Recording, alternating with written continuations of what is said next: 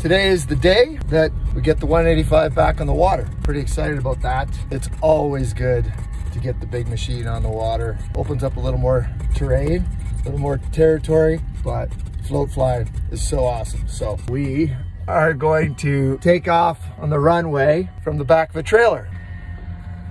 The truck is just gonna pull us along, get up to speed, to rotational speed, and then we're gonna fly away. And that's gonna be all there is to it. There's no room for error, let's put it that way. Drive this thing through the back of a truck is not what we wanna do.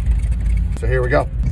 A little bit odd, driving off the back of a trailer, float plane on a runway. So looking forward to getting back to the water.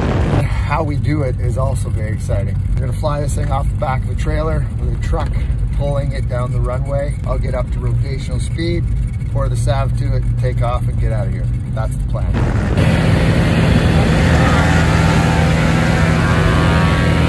That was awesome.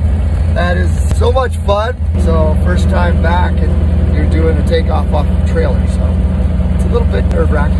And now it's just open skies and blue water, hopefully, for the rest of the season. So much fun. Done. Wet on the floats. That's where we want to be.